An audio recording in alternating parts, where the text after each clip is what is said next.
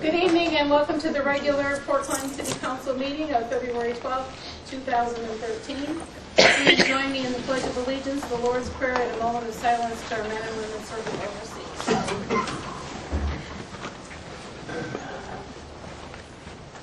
I pledge allegiance to the flag of the United States of America and to the republic for which it stands, one nation, under God, indivisible, with liberty and justice for all. Our Father, who art in heaven, hallowed be thy name. Thy kingdom come, thy will be done, on earth as it is in heaven. Give us this day our daily bread, and forgive us our trespasses, as we forgive those who trespass against us. And lead us not into temptation, but deliver us from evil. For thine is the kingdom, and the power, and the glory, forever and ever. Amen.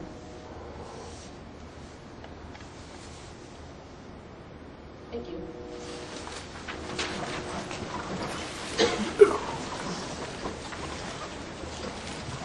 Before we have the clerk call the roll, I just would like everyone to know that our new council baby arrived on January 24th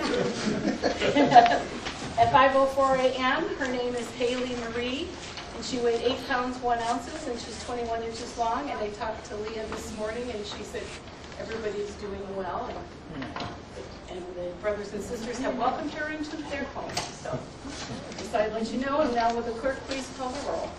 Ron Ackerman. Present. Deborah Banko. Present. Kathy Mount. Present. Mike Snyder. Present. Mark Koppler. Present. Randy Lipstrom. Here. And Nicole Freitas. Present. Thank you. You have the minutes of the January 22nd meeting. Could I have a motion to accept the minutes as written? So moved, Madam President. Thank you, Mr. Snyder. Do I have a second? Thank you, Mr. Koppler. Any discussion? All those in favor? Aye. Thank you. The chair notes that certification has been received regarding compliance with the rules and notification of this meeting, and we will now give the floor to Chief Hicks. Thank you, Madam President. I would like to call Patrolman Nathan Edmonds up front, please.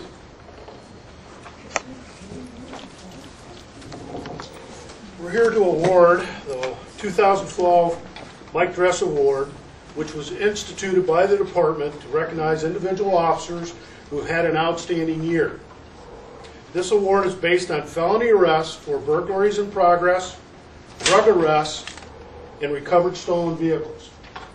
This award is in remembrance of Myron Mike Dress, as we all knew him, who was a member of the Port Clinton Reserve Police and passed away after a short battle with cancer.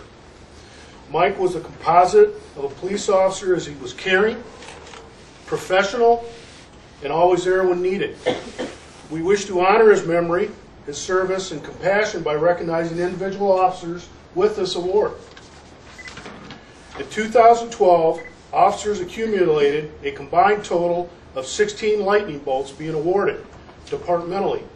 9 were for burglaries in progress, 10 were for narcotics arrests, and 1 was for a stolen vehicle. The recipient for the Myron Mike Dress Award for 2012 is Patrolman Nathan Edmonds. Nate was hired in December of 2012 as a civilian dispatcher, reserve police officer, and later promoted to patrolman in June of last year. Nate is currently assigned to the afternoon shift, which is our 3 p. to 11 p.m. shift, and Nate was recently appointed as to one of our 2 backup detectives. Patrolman Edmonds exhibits all the attributes that make him the kind of officer that Myron Mike Dress was, and the department is very proud of him.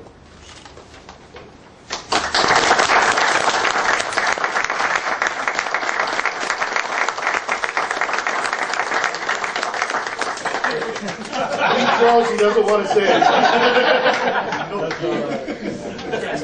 Thank you. Congratulations, Nate.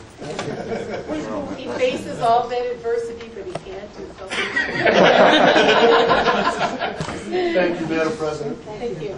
I just want to make a comment about our police department. I had the privilege to attend the police service for Chief Hank Jacoby last night, and I want to tell you that I was extremely impressed at the turnout of the Portland Police Department for a man who is 97 years old and has been retired from our city for many years. And most of the guys on the force probably didn't know Hank, but they turned out, and we had a wonderful, wonderful showing.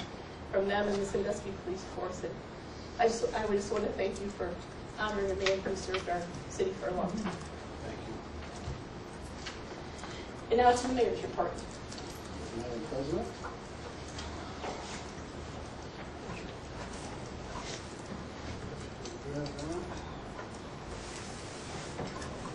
Are you, okay? We're ready to roll. Okay. We're ready to go.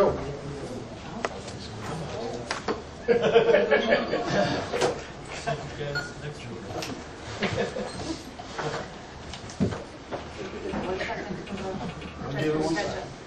I'll give it one time. You should turn that on first. It's on. It takes a minute to take them off. Hi, George. Chrissy. I hear it running.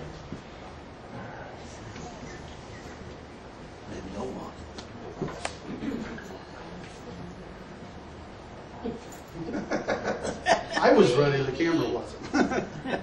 Computer's even ready. Camera's not.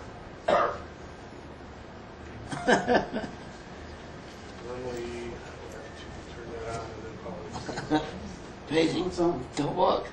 It's on.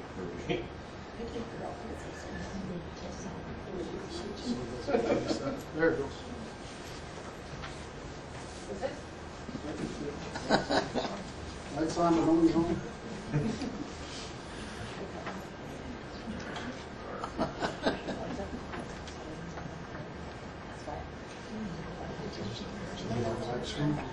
Yeah. There you go. Thank you. Have a good evening. All right. You ready? Yes, sir. This will be my first State of City address for 2012. It is that time of the year to reflect on the year past as we head into the future. I must admit this will be all new to me. It isn't that I have not listed and evaluated the strengths of my own businesses. I do find it to be a great way to see if you hit your goals that you have made at the beginning of the year. The first and foremost important accomplishment this year, in my belief, is that I have surrounded myself with great people that equally share the desire to move the city of Port Clinton in a forward and positive motion. And for that, I am truly grateful. I'm not sure the best format without listing some of the things we have succeeded in doing by department. I would like to start with our police department, led by Chief Rob Hickman. The chief has had his hands full this year with many challenges before him, first of which involved the negotiations of the FOP contract that expired during this year. I know that this was the first time he had to deal with the negotiations from the other side of the aisle, so to speak. But for me, it was a great opportunity to see Chief Hickman not only work diligently, but also to witness his fair and impartial demeanor.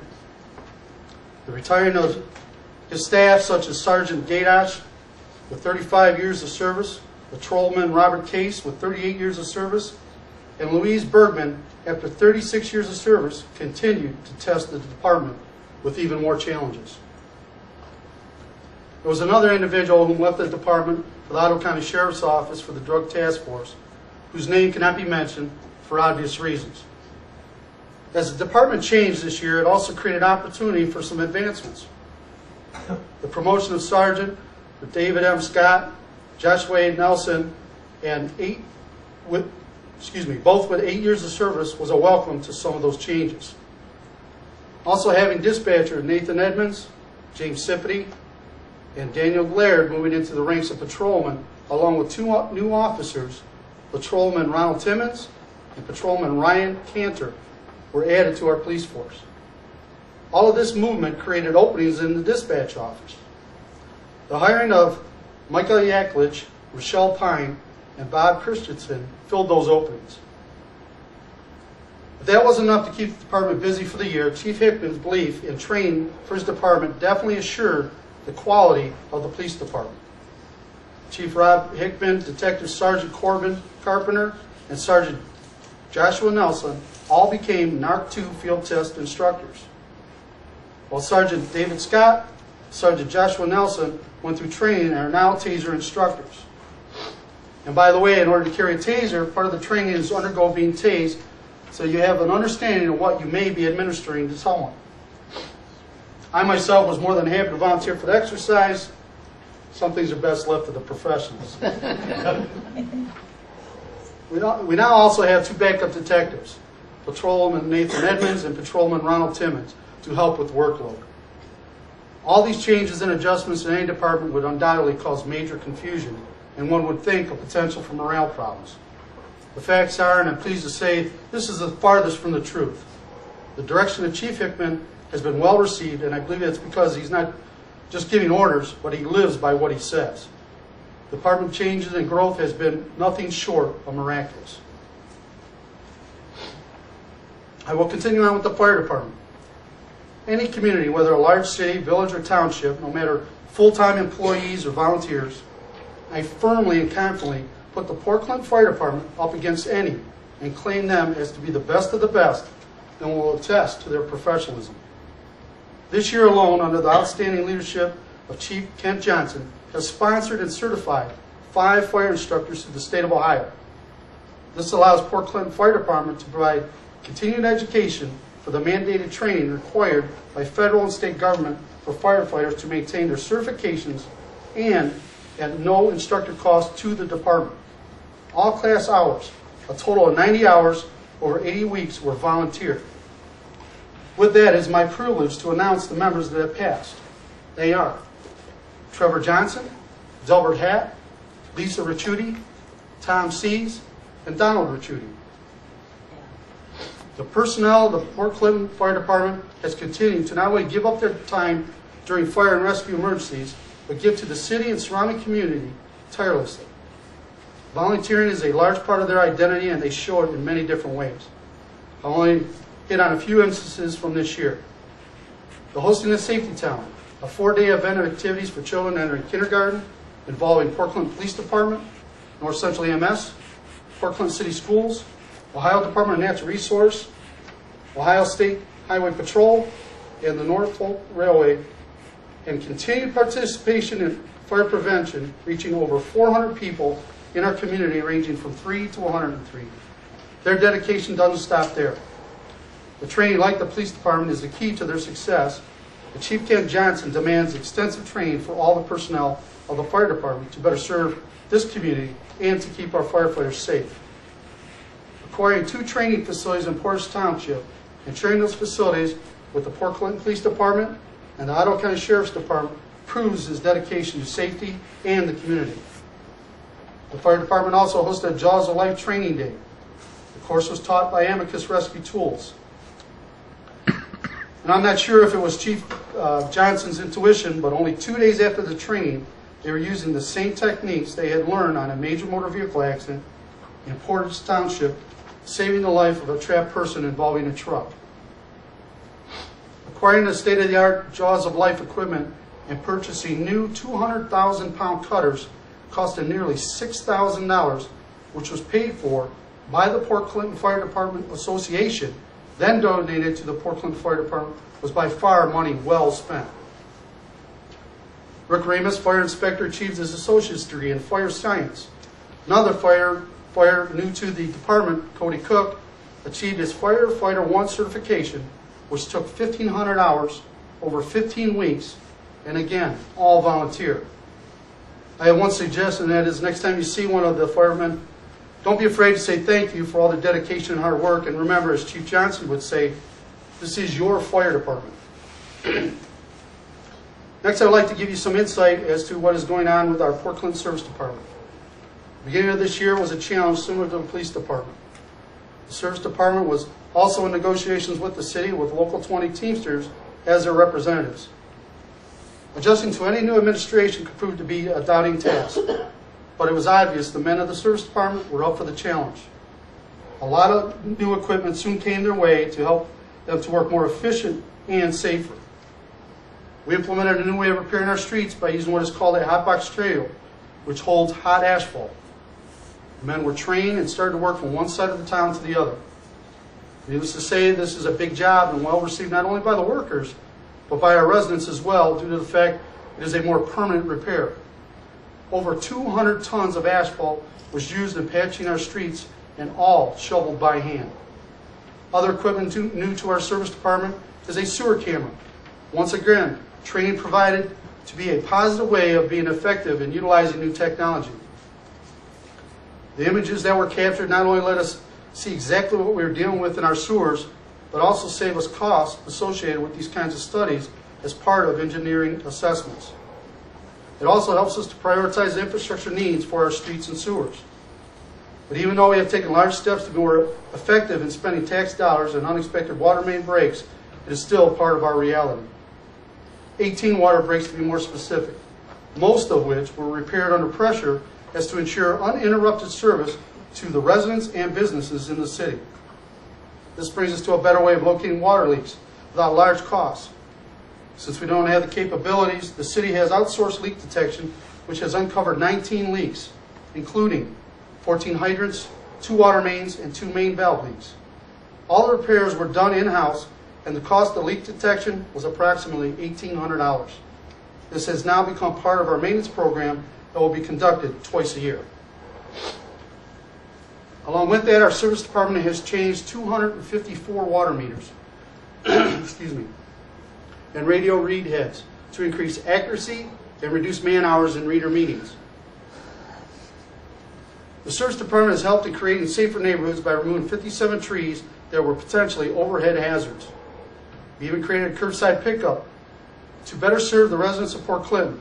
The service department continues to be even more effective in maintaining our city by cleaning up our parks along the shorelines, including the beach, moving brush and tall weeds that block the view we so much enjoy.